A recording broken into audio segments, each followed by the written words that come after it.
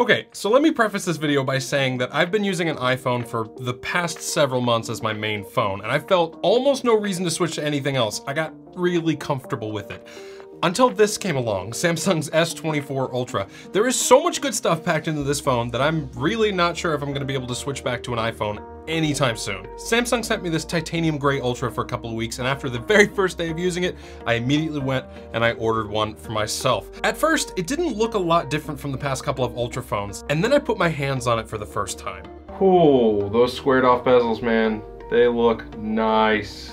And that's the moment that I really started to love this phone. To get some of the nerd specs out of the way, this is a 1440p AMOLED display that runs at 120 Hz. It's nothing really new there, but the fact that the display no longer has rounded bezels or curved edges means two things. One, the included S Pen no longer slips off the side of the display when nearing the edge, and two, this phone feels weirdly futuristic. We've had rounded bezels on phones for so long now that when something like this comes along with almost no bezels and a sharp rectangular display, it feels new and fresh. Is this gonna make a practical difference to the usage of the phone? Probably not, but I do really like the way that it looks. Watching videos and playing games on the S24 Ultra feels fantastic. The colors and contrast are excellent, and they've boosted the brightness again this year up to a maximum of 2600 nits with HDR content. How bright do these things need to go anyway? Like, I'm not complaining, but I also don't want to be flashbanged by a HDR video at night either. One of these days, someone's gonna crank up their brightness with a white screen and it's gonna look like one of those world's brightest flashlight videos. Powering the S24 Ultra is Qualcomm's latest Snapdragon 8 Gen 3. It's a solid spec bump on paper, and yes,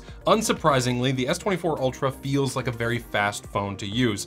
But that's a given for a brand new Ultra device. The thing that I was more interested in / excited about is the longevity of it. Samsung is now saying that this phone will be supported for 7 years. They're matching Google's Play with the Pixel 8 series, and I love it. These devices are so powerful now that they absolutely should last that long, and I applaud both companies for making that statement.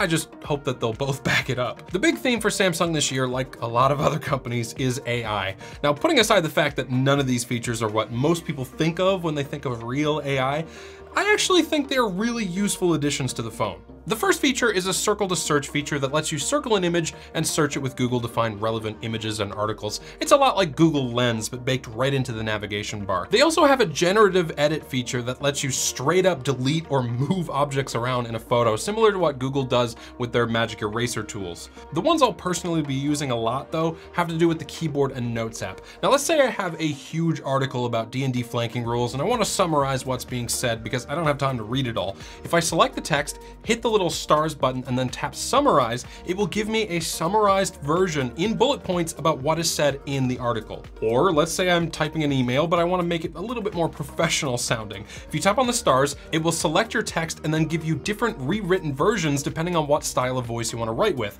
Yes, some of them are a little ridiculous, but it surprisingly does a great job most of the time. They also have a feature that will live translate a call for you if you're speaking to someone in a foreign language. I haven't been able to test this one out yet, but I guarantee it's going to come in handy when I'm out of the country. Now, before we talk about the camera system and the little bit of controversy surrounding it, I first need to take a quick minute to thank the sponsor of this video, ESR.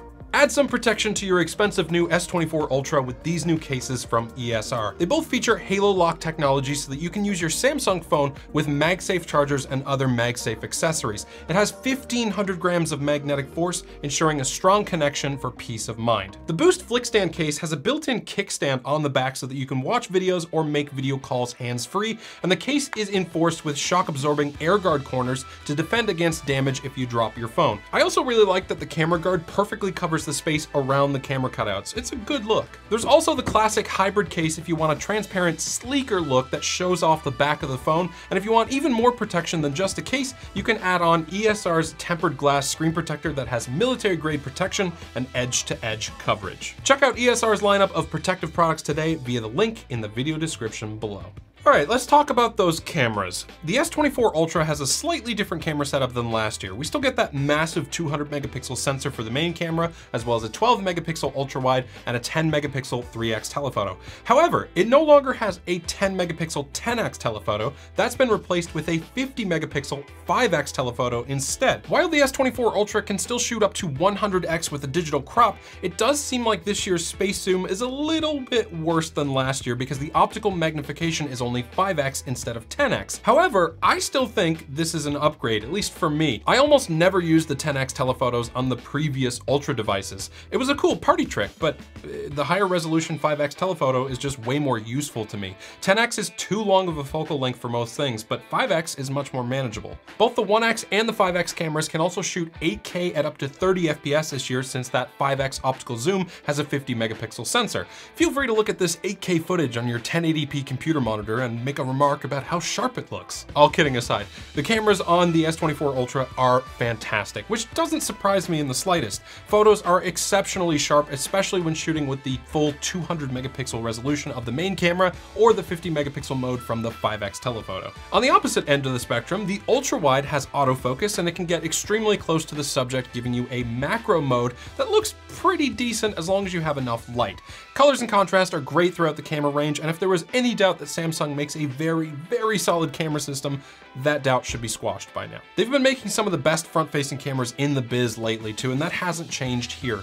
It does mess up the portrait mode edge blurring here and there, but the color of my skin is dead on, and the images are sharp even though it's not a super high resolution sensor. In terms of battery life, the S24 Ultra has a 5,000 milliamp hour battery. It's the same that it's been for all 4 Ultra devices of the past. I would have liked to see an even bigger battery in here just to push the envelope a little bit further, but honestly, the battery life in this thing has been so long that I don't think it really needs it. I was easily getting through a full day with battery to spare. You know, I think the biggest downside of this phone is actually just the price. Samsung has increased the price of the Ultra this year by $100. It's now $1,300 US, and that is a lot of money for a phone. Sure, it's feature complete. In fact, it has pretty much everything anybody would ever want in a phone, but whether or not it's worth that money, I'll leave that to you. Let me know in a comment below what you think. After using the S21 Ultra for most of the year back in 2021, I called that phone the phone of the year.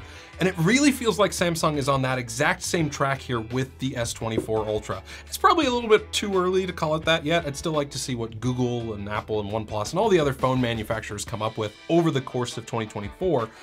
But this is one heck of a device, and I like it a lot. Hope you liked the video. Thanks for watching, and as always, have a great day.